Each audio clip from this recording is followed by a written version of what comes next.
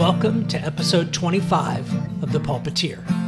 I'm your host, Eric Hepburn, and I'm glad to have you join us for today's episode. Today's podcast is entitled Repair. This week is part live recording, and it's inspired by our Soul Matters theme for November, and of course influenced by the election coming up this Tuesday. We'll begin with a reading delivered by Chuck Collins. I now invite you into a place of deeper stillness and reflection with a reading from Henri J. M. Nguyen. Nobody escapes being wounded. We are all wounded people, whether physically, emotionally, mentally, or spiritually. The main question is not how can we hide our wounds so we don't have to be embarrassed, but how can we put our woundedness in the service of others?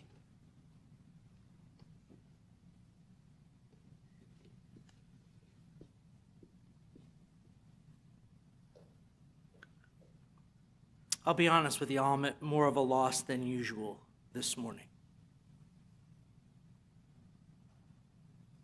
These are anxious times,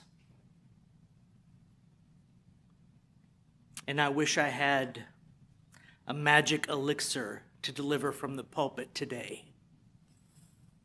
that would soothe your worries and anxieties.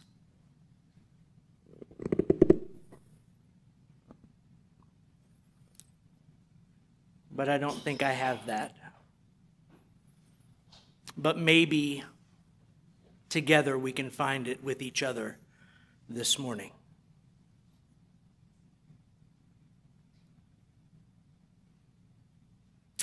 I was listening this week to an interview with Bayo Akumalafe, and he was speaking about sanctuary. The idea of sanctuary. And that made me think of this place. Because one of our aspirations is to be a sanctuary, a safe place that you can come into seeking shelter from the storm, a safe harbor. But good old Bayo, he, of course, pushes us to go a little deeper in ways that are sometimes hard and challenging.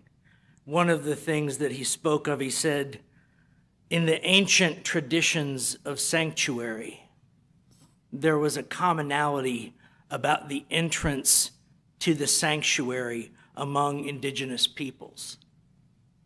That the sanctuary door almost always was configured or had an element of a monster on the sanctuary door. The head of a lion or a gorgon or a chimera, a frightening beast and visage, was your entree into sanctuary. Let's unpack that a little bit.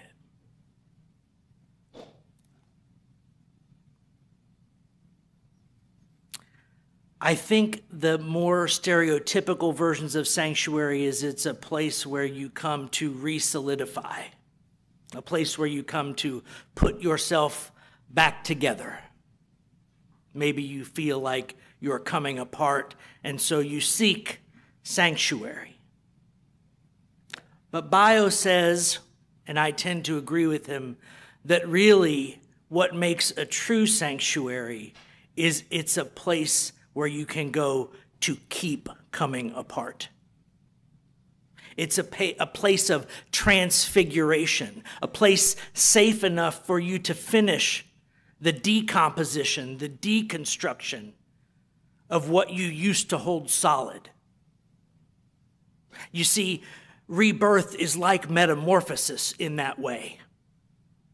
You can't pause it, and you can't go back to the old form, but you need a cocoon, a sanctuary to be safe enough to complete the metamorphosis, to complete the change that is happening in you that doesn't feel safe to do out in the open.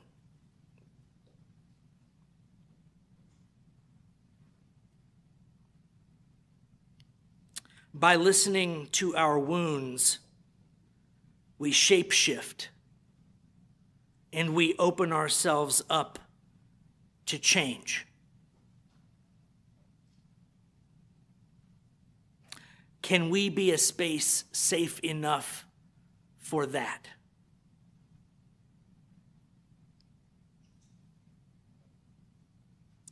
Because in these trying times, especially the next few weeks, we are going to be called to shapeshift in one way or another, it seems to me.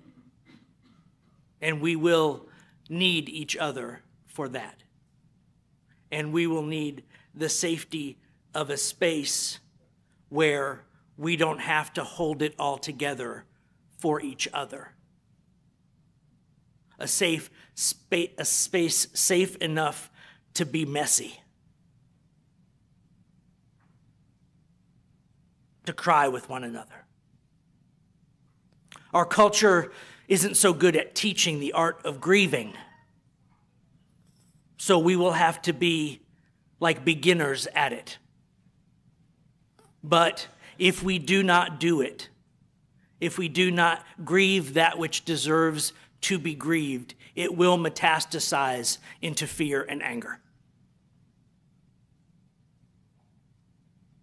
Oh, no, that's not so bad. Everybody else does it, right? Everybody else is letting their fear, they just metastasize all over the place. It's all fine. It is. Some of you will try to do it and fail. And this is not cause for shame. It is a normal human thing. But figuring out how to grieve allows you to become medicine for the people you love and care about. And I'm hoping that's starting to include everyone. Learning to grieve, to fight the metastasis that leads to feelings of overwhelm, of rage and anger and fear and anxiety. It's not an evil. It's a human condition thing. And if you find yourself in that place where those are your overwhelming feelings, I'm not inviting you to beat yourself up about that. I'm inviting you in that moment to have some compassion for yourself in the same way that you need compassion from your loved ones and your friends and your community when you are in that space. But if you walk mindfully into this next week, saying, the grief is going to come, and the grief is earned and worthy of both my time and my attention, you might find on the other side of that gateway an increased capacity to hold space for others who need it. And I'm inviting you into that work. And it is work. It is emotional labor to do that. And we don't do it for ourselves. Or I should say, not only for ourselves. We do it so that we can be present to one another.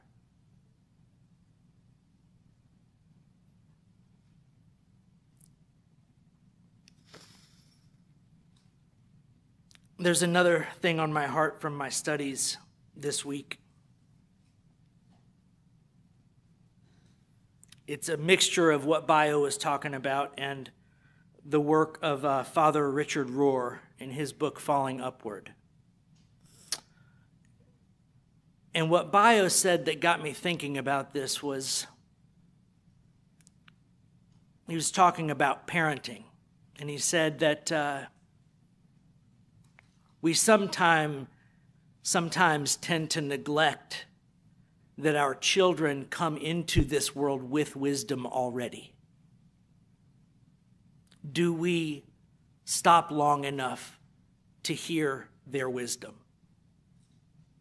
We're so busy training them to be good citizens.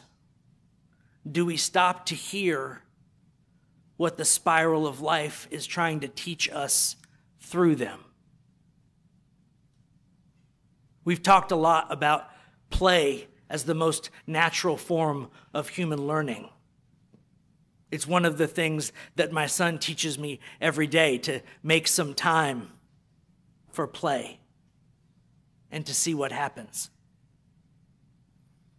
And in these moments, especially like right now, where everything feels so serious and dire, it may be that one of the main things we're missing is some space.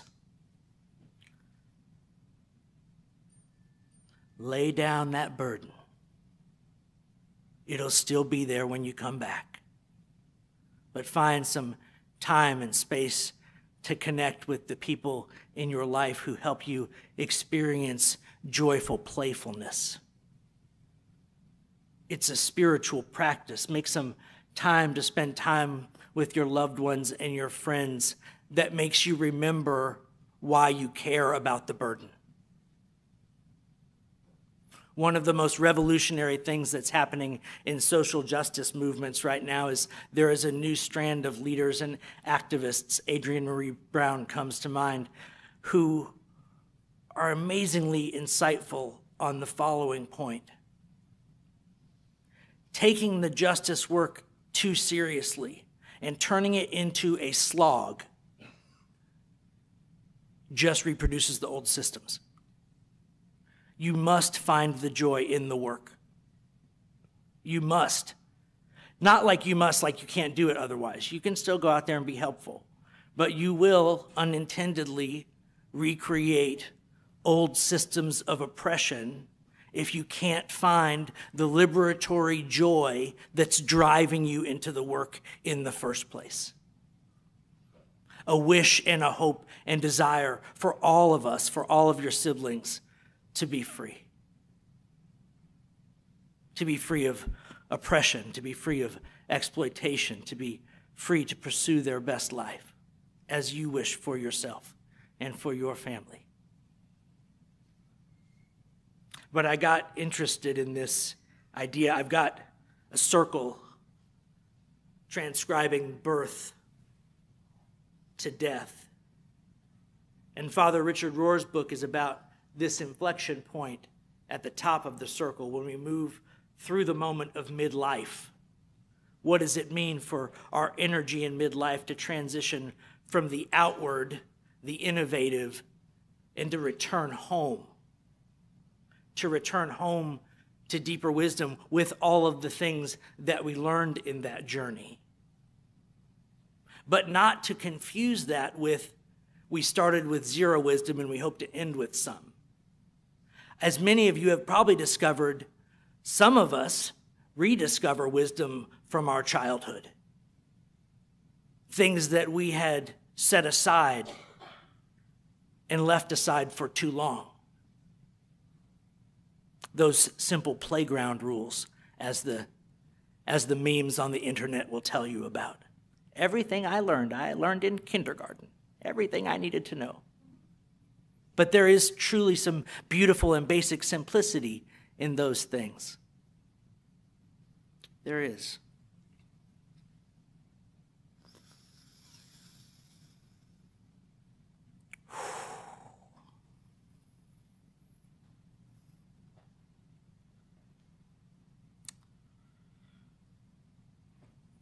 I'm going to share a Rumi poem with you.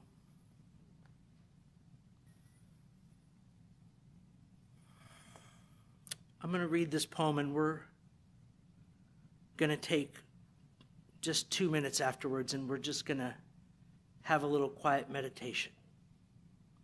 And I'm going to invite you to let whatever's coming up for you, whatever metastasized or unmetastasized thing is in your heart today, whether that's anxiety about the election or something closer to home for you, But I want you to try to unlearn the pushing it down and setting it aside for later. I want you through this poem to be invited to really feel what you're called to feel in this moment.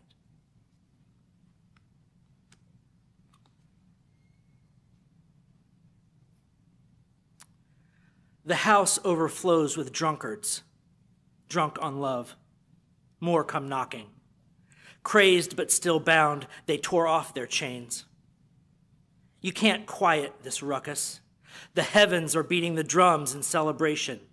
Ecstatic souls, hearts that serve the heart, broke free from their prisons and launched like birds. They shatter the jugs, no need for them. Their bodies are barrels, their blood is wine. Oh God, what wine did they drink? Oh God, what love did they taste?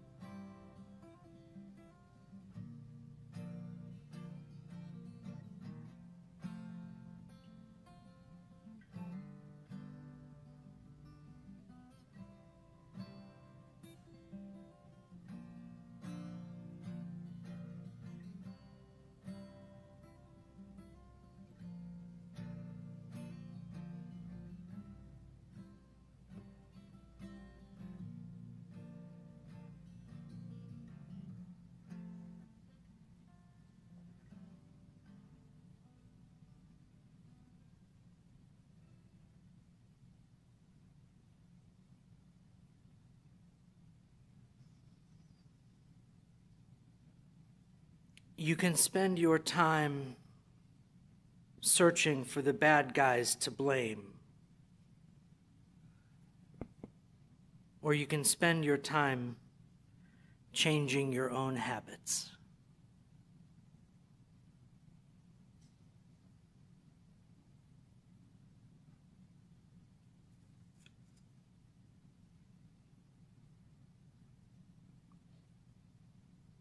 The bio article led me, perhaps unsurprisingly, to some more work by Stephen Jenkinson that I hadn't heard before.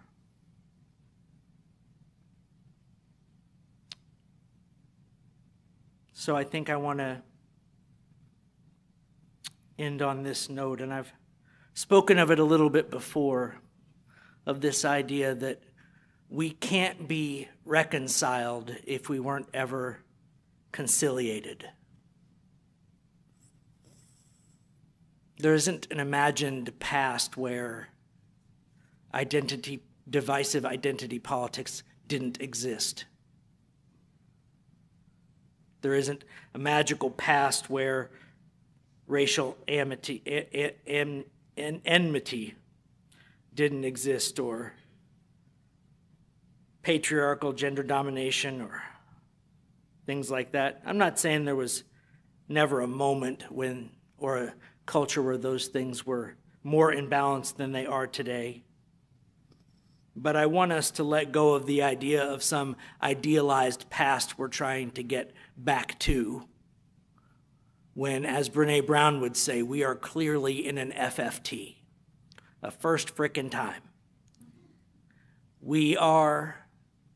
I went to see, at the Texas Book Festival a few years ago, I went to see Anand Giridharadas, who wrote a couple really good books.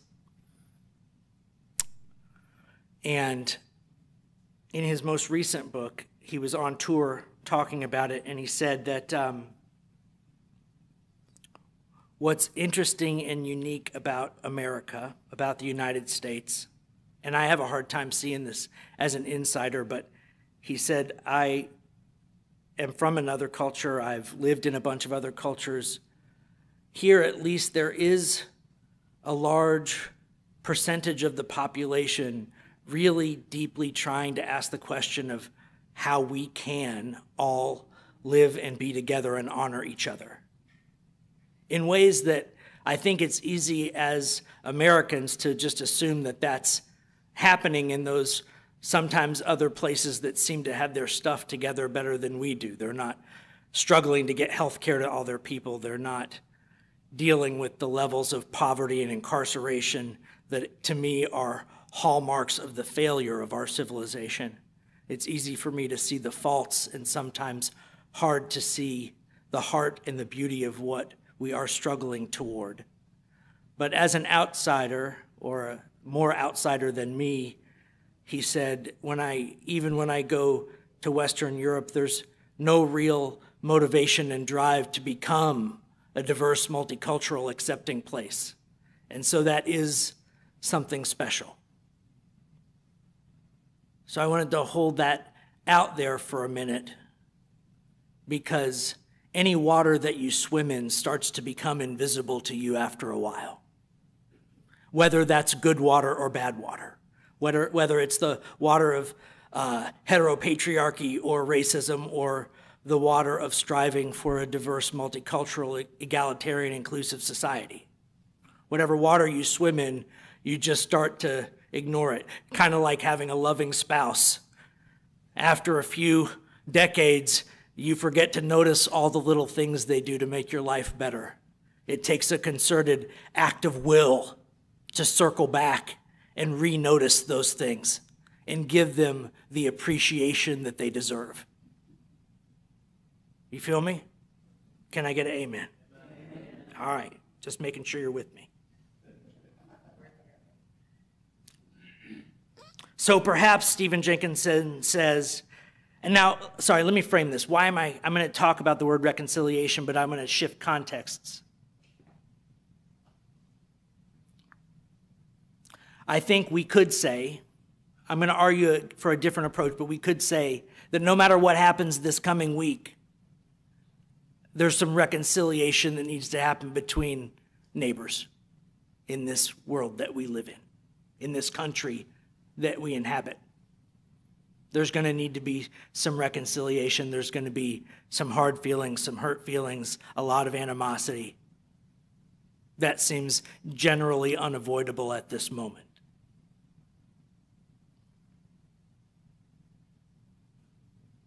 But reconciliation might not be the right word, because I don't think we've ever had true conciliation. It is an FFT.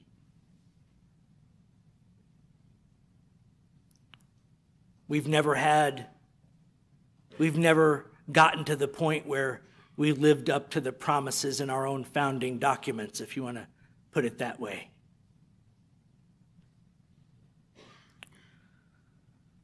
So what does conciliation mean? If we're not doing it again, what does it mean to do conciliation for the first time?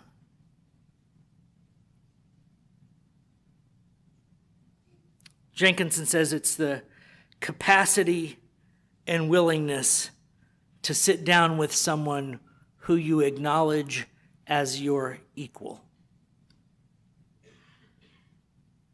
Now, Bio frames himself as a post-colonialist, and you hear me talk frequently about how we have to disentangle the colonialist parts of our identity and our culture from the other parts, if the other parts are to be preserved and to live up to the aspirations that they embody. And you've heard me say before that the heart of colonialist thinking and being sounds a lot like this. You have everything to learn from me, but I have nothing of great import to learn from you. It is the opposite of this sitting down with your equal thing, isn't it? It's the opposite of acknowledging that the person who you may be tempted to label as an enemy is just another you, just another equal human being with struggles, difficulties, traumas, both healed and unhealed, strivings, yearnings, an almost indubitable love for them, for their families.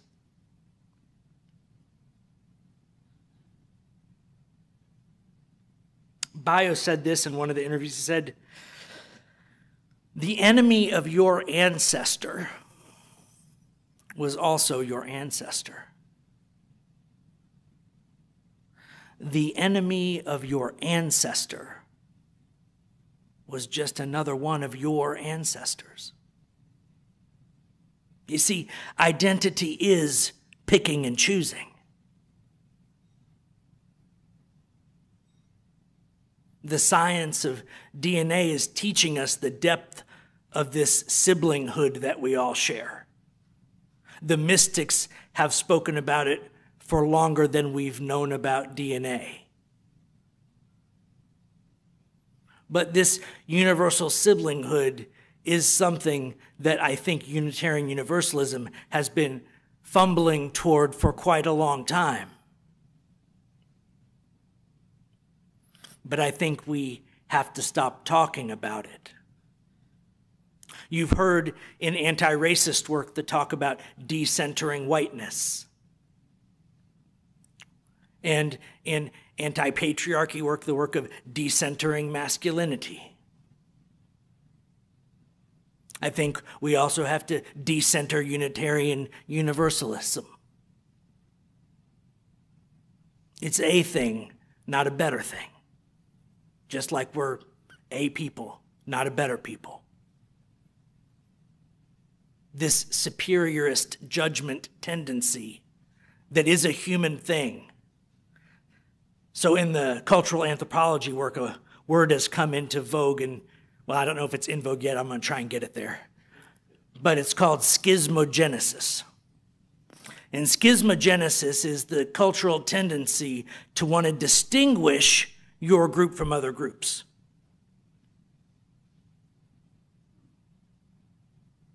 Now, what if schismogenesis isn't a fact of all human cultures? It's just, as Eckhart Tolle might say, a sign of spiritual immaturity, a sign of being driven by the collective ego, not the individual ego. Because you see, schismogenesis loses its luster if it's not bolstered by a story that your way of doing stuff is better. And that is just an ego thing. It's the same kind of ego thing that we all struggle with.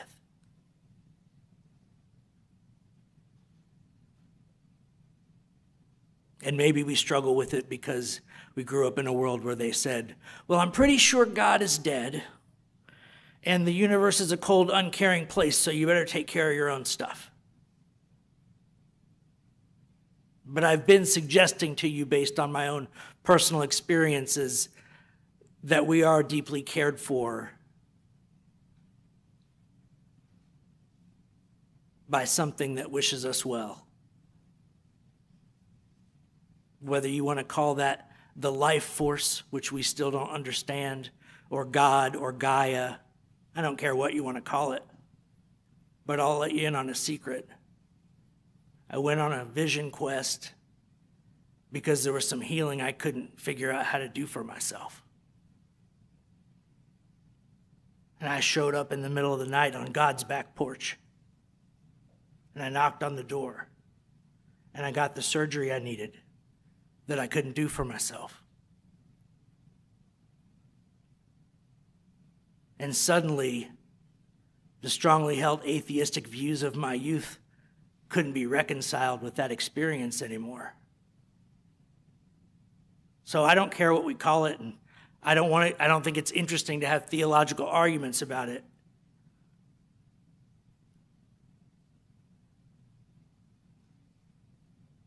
But we are deeply cared for by each other and by more than that.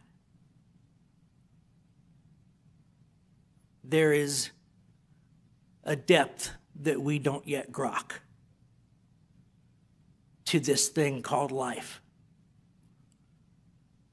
And it is worth being in relationship with.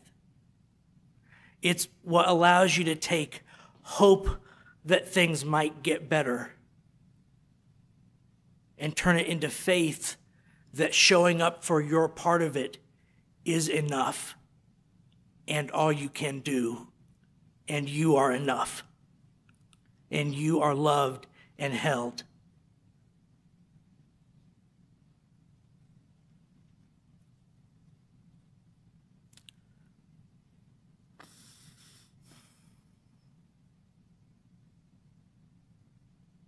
Stephen Jenkinson also took a trip to Israel.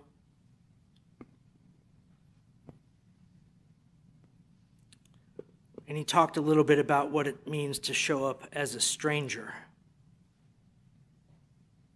What he said was this: the autopilot of self-defense is disabled by your willingness to show up as a stranger whose only motive is wanting to understand.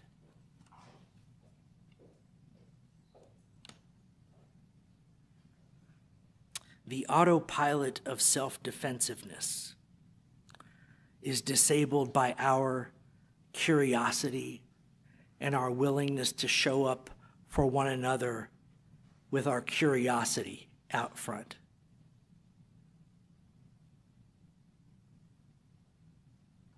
Amen.